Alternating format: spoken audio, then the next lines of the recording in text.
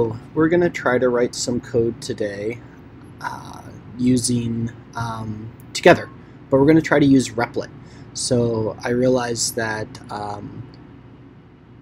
most of you don't have access to BlueJ at home, so I'm going to do everything in Replit as we're doing this e-learning stuff. If you do have access to BlueJ at home, you can continue to use BlueJ, that's fine, but I want to make sure I walk through so that we can all see how to use Replit. So you may have used Replit in Programming 1 and 2. Most of you have done that, but it's been a little while.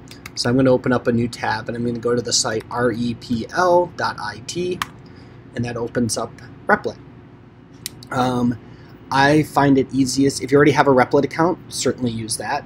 I'm going to log in via GitHub because that works easy for me. So I click the login button in the upper right. I'm going to click on the GitHub icon here. It's going to authenticate me, which has already been done. You may need to authorize Replit to use GitHub.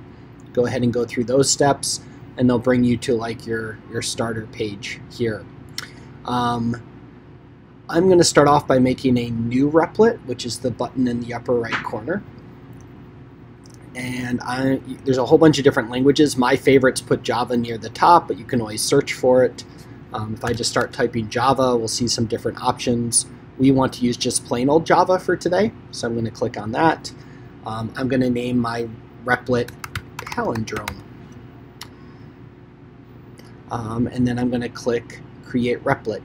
Don't import from GitHub. That would import our entire repository, which isn't going to work out well because we have a lot of different projects in there. So just create a new Replit for today.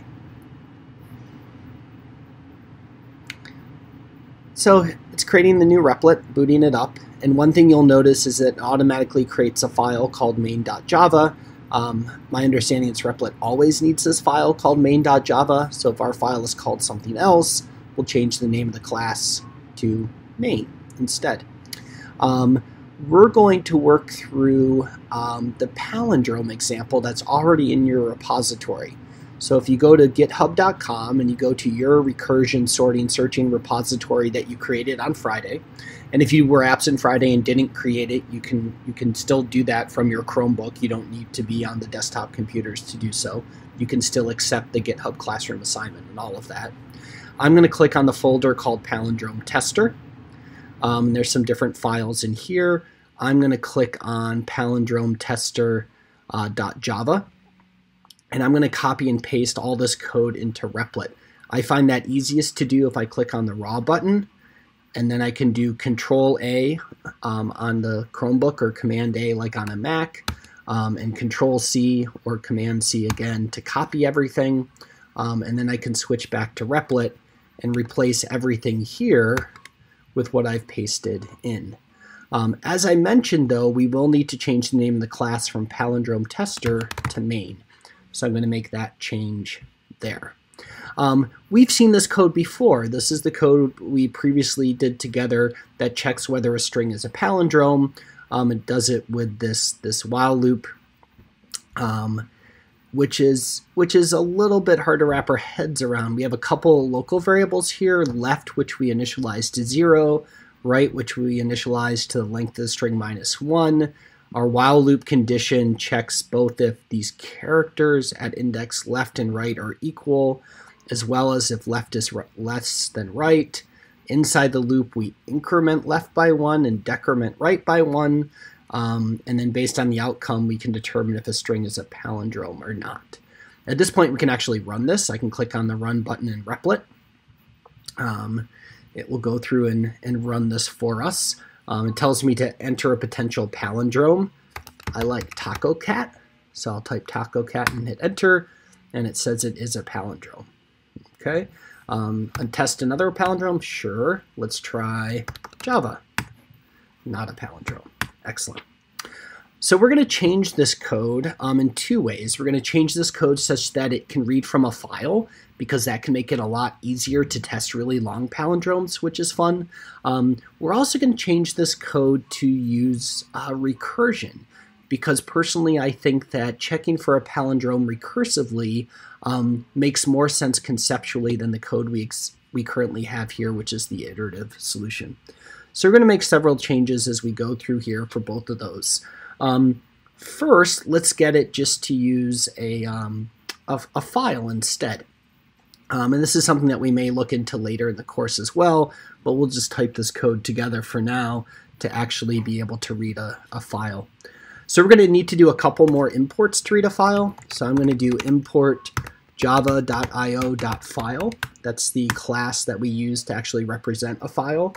And I'm going to do import java.io.file not found exception, which is a certain exception that can be raised if the file isn't found. In our main method here, we only have the main method. This is where we're going to like open the file and read its contents and stuff. And if that file doesn't exist, an exception will be thrown. In order for this to work with the Java runtime, we need to specify that it's a possibility the exception will be thrown. So I'm going to say throws file not found exception here, right after the method header for the main method. Okay, that lets the Java runtime know that, hey, we might have a file exception going on here. Let's clean up some of this other stuff as well. Okay, so we're going to create another local variable here, which will be of type string, and it'll be our file name. And we're going to default that to a file name called palindrome.txt. And then we're also going to change this. We're going to do more here with the scanner as well. We're accustomed to using scanner to read from system.in, the keyboard. We have seen how we can use scanner to read from another string. We can also use the scanner class to read from a file. First, we need to create that file object. So I'm going to create a local variable of type file called input file. And I'm going to create a new file object. And that constructor takes one parameter, which is the path to the file name, which is just, or path to the file, which will just be file name in our case. And then we can change the scanner. Instead of saying system.in, we could say input file. And now we're reading from the input file instead of the keyboard through the terminal.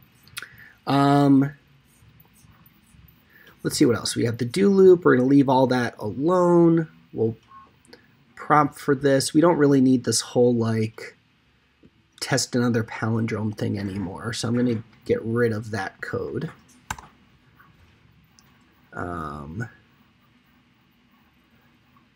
And what else do I want to get rid of? I'm also going to get rid of the loop here that actually lets us do multiple files, because we don't really need that anymore either. We'll simplify this out some, so we'll get rid of that as well. So this will just run once. All right, so we've got the scanner here, but here it was prompting us to enter a palindrome. We need to now do that on our own. So let's write a little bit of code to do that. So we are going to say read the entire file, one word at a time, and concatenate each word into str. I'll make it all str. There we go. Cool. What does that look like? Well, we do while s.hasNext, the same method we've used before to tell if there's more stuff in the input stream. And str plus equals will concatenate the next word. So if there are multiple words, this will read one word at a time.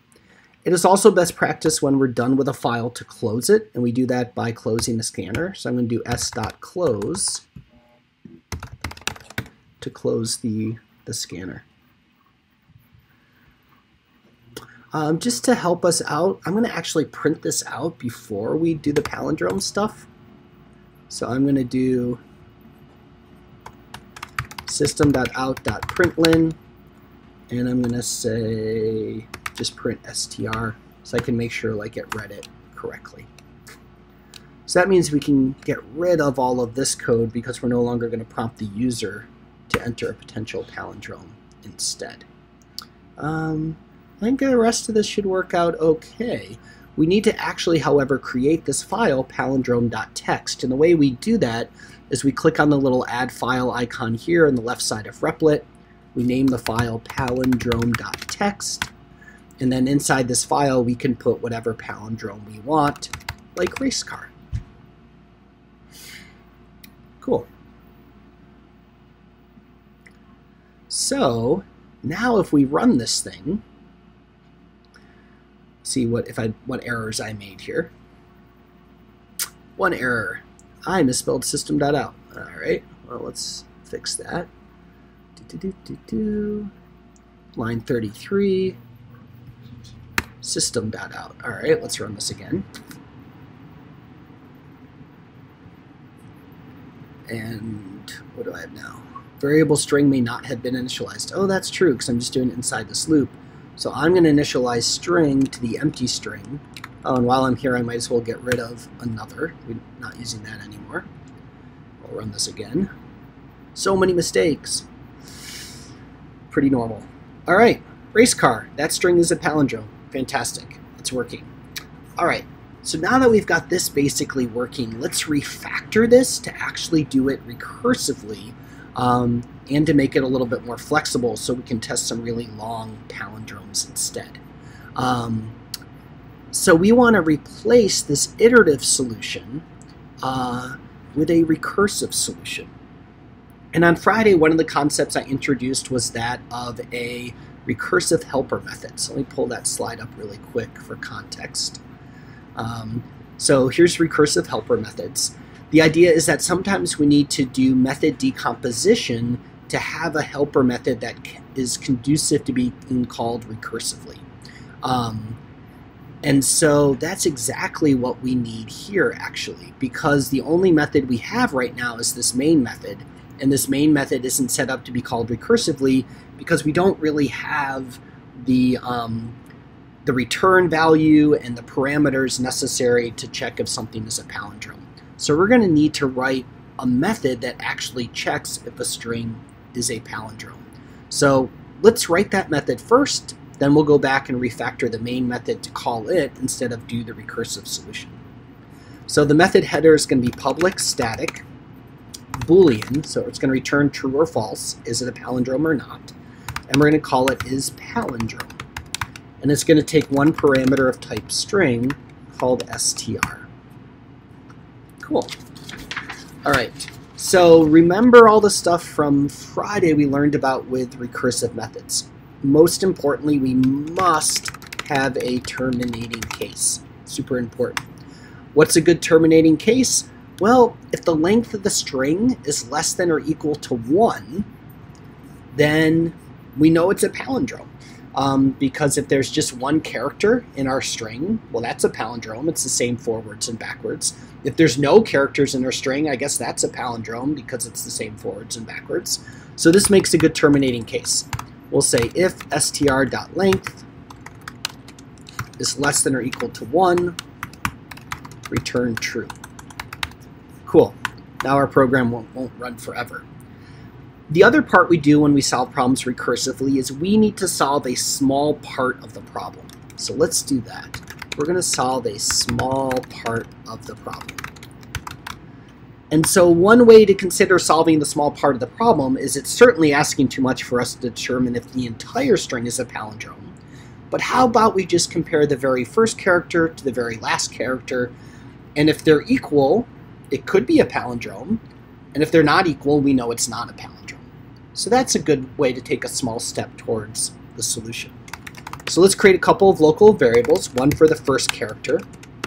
And I'm going to continue to use the substring method, which is good review for us. Start at index 0, go up to but not including index 1. That gets the first character. The last character, I'm going to use the substring method again. I'm going to start at string.length -1 up through the end of the string by only passing one parameter. That gets the last character. And then I'm simply going to check if the first character equals, I got to use the dot equals method, we're dealing with strings here, the last character. If it does, this is where we actually recurse. This is where we say, well, someone else can figure out the rest of the problem. So we will recurse with a simpler version of the problem. And the simpler version of the problem is going to be the string without the first and the last character that we already checked. So we're going to let someone else solve the rest of it and simply return the true or false value that that method returns. So we're going to say return is palindrome. And the simpler problem that we're going to pass along will start at the character at index 1 and go up to but not including the length of the string -1. If the first and the last character are not equal, then we're done. We know it's not in a palindrome. We can simply return false. So that's what our isPalindrome recursive method looks like. Wonderful. So let's go back and refactor the main method now to actually use that. All right. And so where we want to change it here is all the stuff about left and right we're going to get rid of. So I'm going to actually delete the local variables left and right. I'm going to get rid of all of this stuff here.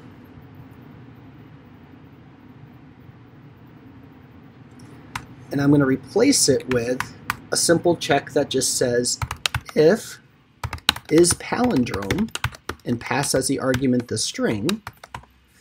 If that returns true, I'm going to print this message here. That string is a palindrome. Else, I'm going to print this message here. That string is not a palindrome, and then get rid of our other checks.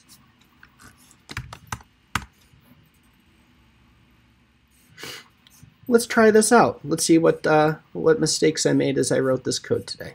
So I'm going to hit run again.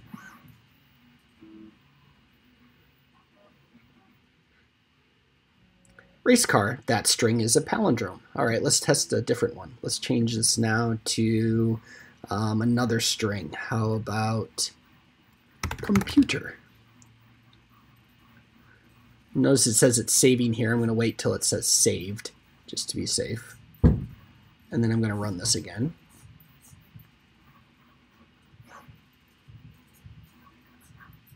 That string is not a palindrome. Cool.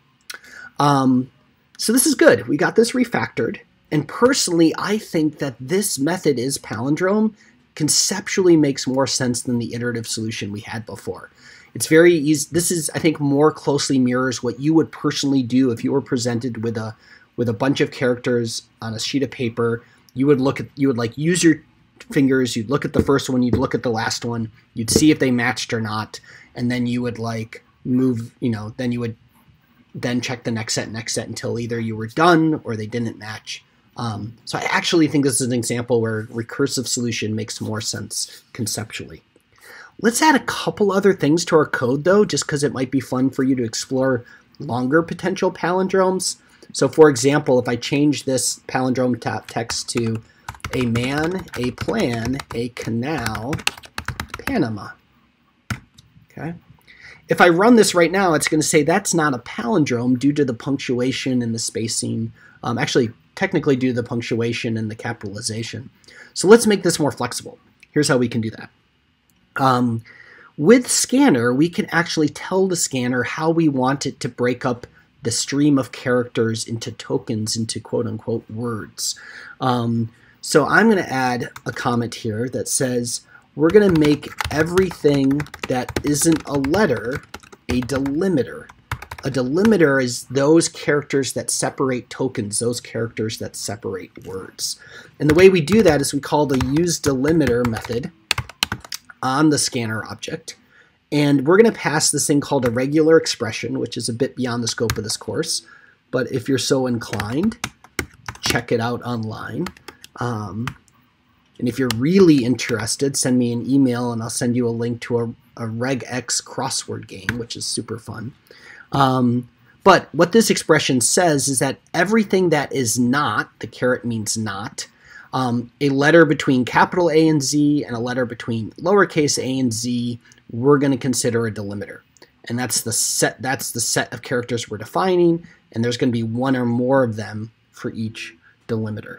So that's going to get rid of all the punctuation, which is super nice. The other thing we can do down here is to help us out is let's make the entire string lowercase. And we can do that by saying str equals str.to lowercase. And that way we don't have to worry about capitalization. So if I run this, it's going to actually, you can see how it's actually gotten rid of all the punctuation down here. It's gotten rid of made all the letters lowercase. And now it verifies that that string is a palindrome. You can search online for some crazy long palindrome. It's amazing what's out there. I think I included a somewhat dark and troubling palindrome poem inside of the folder palindrome tester. You could try that out if you want. But all sorts of like cool stuff you can try. But what I truly want you to take away from this is here's an example of a recursive helper method. Here's our first example, in my opinion, of an algorithm that makes more sense to solve recursively than iteratively. And that's what's truly important. So hopefully you've done this with me as we've typed along. All I want you to submit is just I think just a link to your Replit. So I know that at least you have Replit up and running, and it's a tool we can rely upon throughout this e-learning time. If you did the whole thing in BlueJ instead, that's cool. Just send me a link to your GitHub with the that shows that you committed the changes from today. For those of us working in Replit, we're not going to really worry about committing these changes. You could always copy and paste it back into github.com if you truly want. All right, that's it. I'll see you all tomorrow.